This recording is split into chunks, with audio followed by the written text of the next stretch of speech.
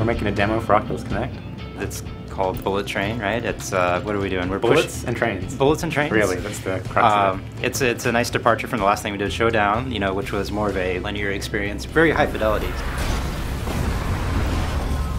We've jumped up the fidelity even more so, and it's highly dynamic. Yeah, we kind of wanted to take the same tone from that. Yeah. Bullets and slow motion. And yeah, and the fact that this is super interactive, super dynamic, right?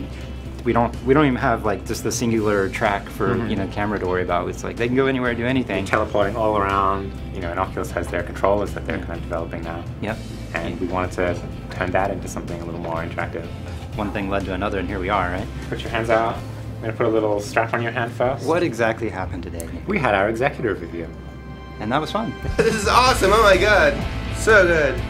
This is awesome. I think they loved it, right? Yeah, And we got some great feedback from the guys.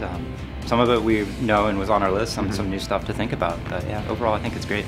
Yeah, we're pretty much as expected, I think. It's a little stressful, but it's a good part of the process, right? Yeah. So, small victories. We got no comments on branding or music or tone, so we're in good spot with that, it sounds like. It was all technical bugs. They like the outro, so I think if we dress it up with what we're thinking, it'll be fantastic.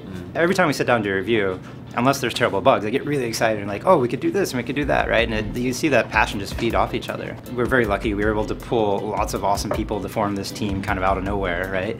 And there's a lot of things they've been able to squeak out, so we're able to do a lot more with the existing stuff. So we're kind of maturing the technology a little bit, making sure that everything works a lot more optimally. Yep. We have the stereo instancing that makes everything a lot faster. What we've been able to do with the environment, like the station looks good. We're really hitting that, approaching that realism in VR, right? Which is really amazing for presence. Yeah.